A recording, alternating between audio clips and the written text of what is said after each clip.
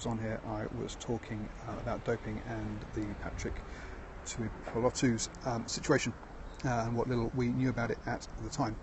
So it looks like that I was incorrect in saying that they were trying to bury the news with so much going on, and that the only reason that New Zealand Rugby came out and said anything was because that it was going to be broken in the press anyway.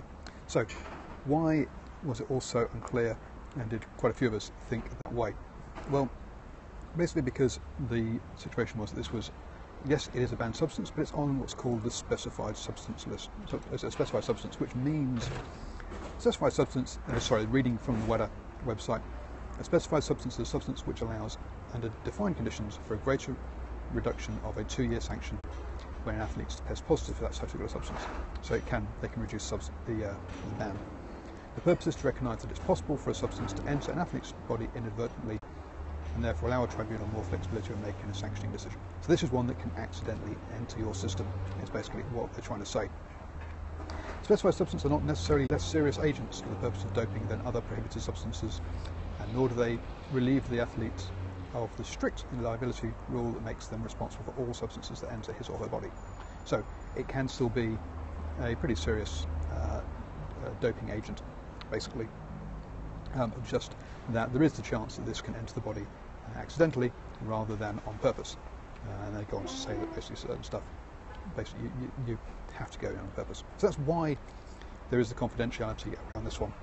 Now, what I say is that sporting bodies can choose to either suspend or not to suspend while they do their investigations. Now, World Rugby have decided that they will propose provisional suspensions for these kind of substances straight away during the investigation. Now, for me, so I say, it looks like New Zealand Rugby weren't allowed to come out and say anything because of the confidentiality. I do still think that they could have said more, though, when they did come out and say something this weekend. They could have explained what specified substances were and why there's confidentiality around it.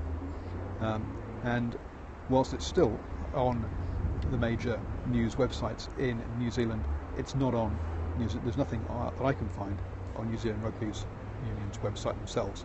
So you're still going off what news agencies are saying and what you're seeing in tweets, rather than actually rather than clearer official statements from New Zealand Rugby Union. And that means that they're not leading the story, and which is why we have this confusion that we have going on now. I think basically that what we're seeing here is that this process is not fit for purpose. To have a situation where a player can't play, but there's confidentiality around why they can't play, just makes everything look dodgy. Unfortunately, well, not dodgy, but just looks strange, and we just don't know what's going on. Unfortunately, sporting organisations have lost the right to the benefit of the doubt over the last couple of years.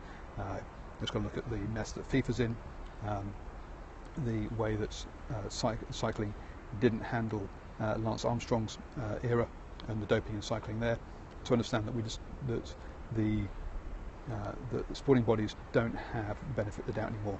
They've got to not only just do the right thing, they've got to be seen to do the right thing, and they've got to let people, and that means we have to have transparency, and we've got to have people seeing these things. So I was wrong about the about New Zealand Rugby having to trying to bury this news, as Suff, which is the major news site here in New Zealand, said.